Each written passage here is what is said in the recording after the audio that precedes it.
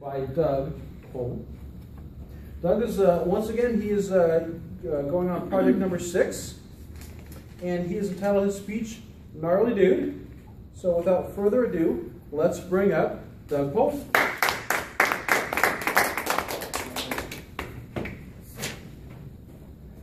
So let's start off with a joke.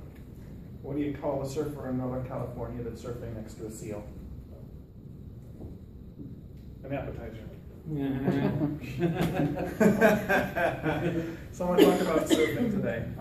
First, going to start off talking about the different styles of surfing. There's shortboarding and longboarding. I am going to talk about some of the myths about surfing.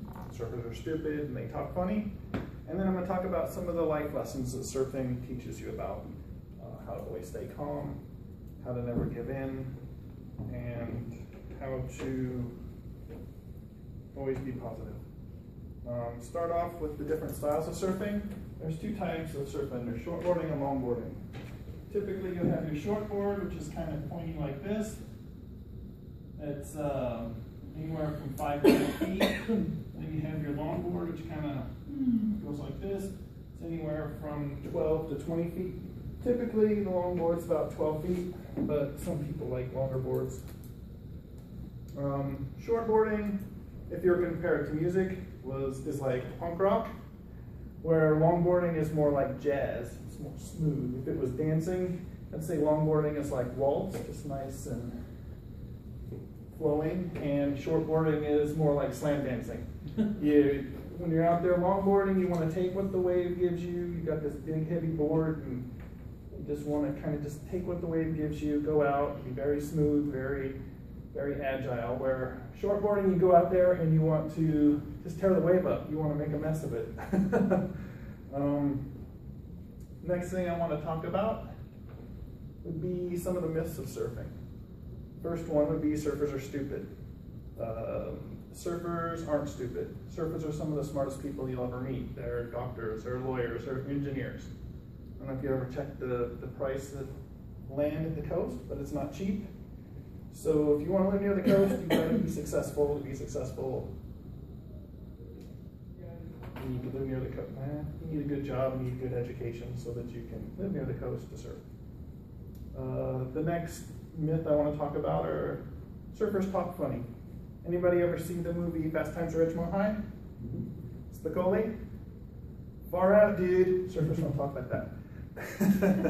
Surfers don't say things like totally awesome, or way out, or I'm gonna catch a riptide and rip up that wave, man. It just doesn't happen. Surfers don't talk like that. They're far too well educated, most of them. Next thing I wanted to talk about was some of the life lessons that surfing teaches you. First thing is patience. Waves usually come in sets from 3 to 12, maybe 20 waves, depending on how big a storm it is. When you're surfing, you learn that the first waves in the set are usually the worst, and the best waves are the last ones. So it forces you to learn patience if you want to get the best waves, so that you can wait and wait and wait to get the best waves. The next thing surfing teaches you is how to always stay calm. When you're surfing on a big day and you fall, once you go underwater, you can be underwater for upwards of 2 minutes. That wave's going to do what it wants with you. It's going to put you into the spin cycle. You're going to be spinning every which way loose. What you learn is to stay calm. Let the wave take you where it's going to take you. Once it's taken you where you're taking you, take note of where you're at and get your plan to get back up and get some air. If you're fighting during that whole time, what happens is it knocks the air out of your lungs and you're more susceptible to drowning. It can get really nasty when you're under for a while and you lose all your air, speaking from experience. The next thing it teaches you is to never give up. When I was a kid, I was about 11, told my mom I wanted to get a surfboard. It was September, just the end of summer. She said, yeah, you save the money from your paper out all winter, we can get a surfboard next summer. So I saved every penny for my surfboard all winter. In May, my mom took me down to the surf shop to get a new surfboard. After purchasing the surfboard, she took me down to the beach, dropped me off, I tried to surf. I'd been boogie boarding my whole life. I could do all kinds of tricks. And that day was miserable. I went out, I hit my head on the surfboard and actually cracked the surfboard.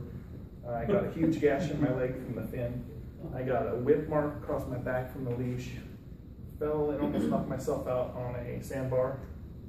I got home from surfing that day. I threw the surfboard in the garage. Never surfing again.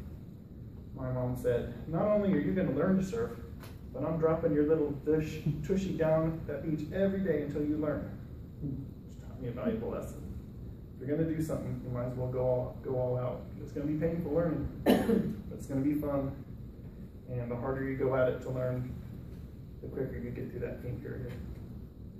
So I hope hope what you learned from my speech today is that there's a couple styles of surfing, shortboarding and longboarding. That surfers don't talk funny, that they're smart, and then it teaches you some good life lessons. Stay calm, never give up.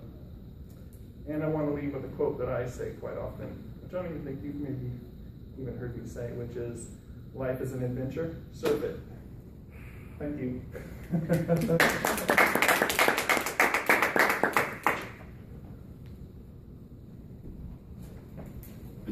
Thank you, Doug. So where do you go surfing? What's that? Where do you surf? In San Diego. Oh. Haven't done it since we moved here. I used to live in California. I know a lot of people used to do it at Half Moon Bay. Yeah. That's